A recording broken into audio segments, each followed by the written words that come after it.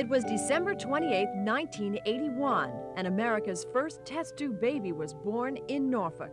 Birth announcements come in many styles, but few arrive splashed across every newspaper. What started out as a first and very controversial scientific experiment has turned into a very normal American life. Elizabeth Jordan Carr is now in 10th grade. The once celebrated baby is about to turn sweet 16. Is that I want to drive.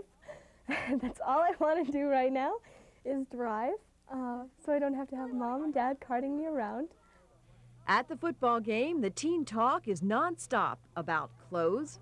It has long sleeves, but it's short. But it's short, though. That's the only problem. About friends.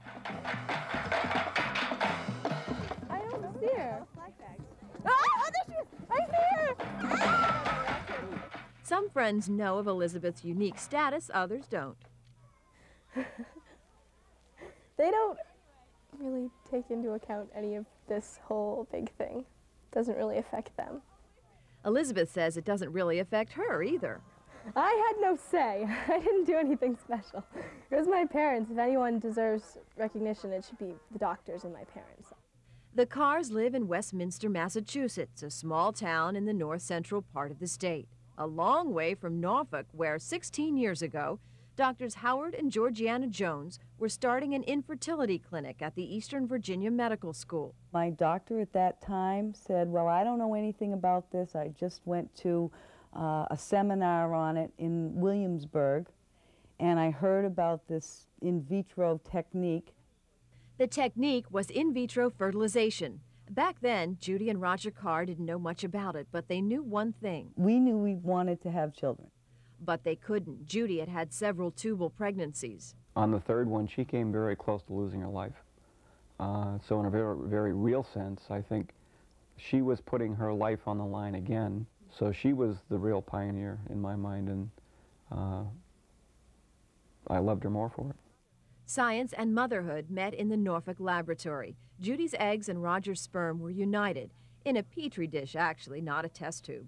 They let a PBS documentary record it all.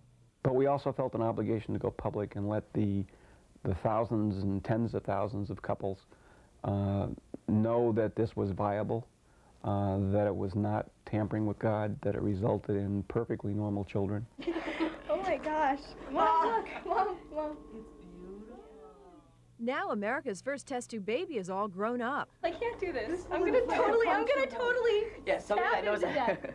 The international media is long gone, replaced by a parental press corps, documenting today's Kodak moments. In 16 years, Elizabeth's taste in music has changed from lullabies to rock and roll.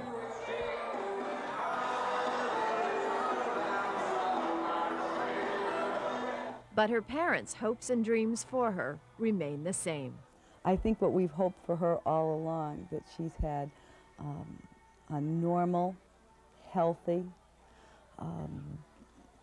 development along the way, and we're just very proud of her for the way she is.